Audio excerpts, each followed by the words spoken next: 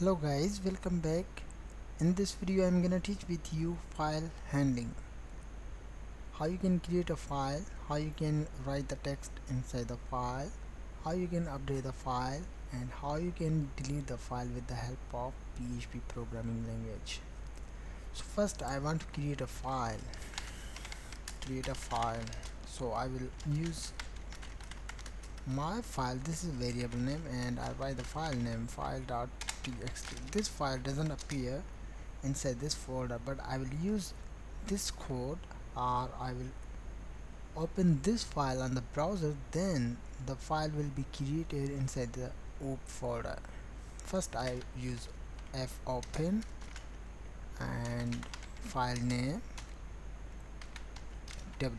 Okay, this is a variable. Inside the variable have a file.txt name, and this is a function. Basically fopen, this is a function. Inside the function you need to pass two parameters. First one is your file name, second one is a w, means you can use write, create a file for writing, right? Save that and I open the browser and for the page, and I go to code editor.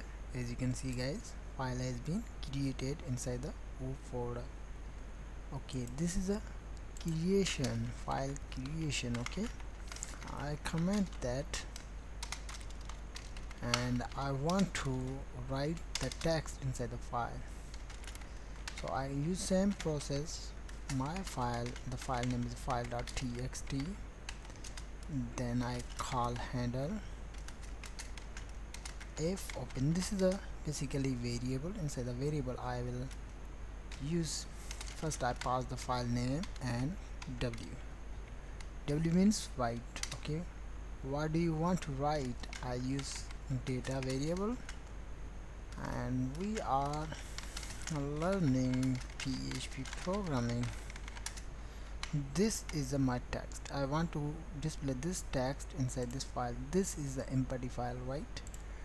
So I use write and pass two parameters. First one is a handle, which have your file, and second one is a data variable, which have a text. Save that and then open the browser for the page. Let's check it now in the file. As you can see guys, we are learning PHP programming, right? Now the next one is update the file text. Okay, first I close that and also I comment it. Just a minute. This is a basically write text inside file. Okay, now the next one is update file text. So I use same process. My file, this is my variable, and the file name is a file.txt. Then I use again handle variable and I use fopen file name, I mean file name variable. Then I use single quotation. I need to use a, means append or update. Append, you can say that append, right? Then I want to display also text like this. I check it the text first. We are learning PHP programming step by step. Okay, this is my text. This text will be appeared inside the file after programming text. Okay, so then I use write handle variable and also data variable,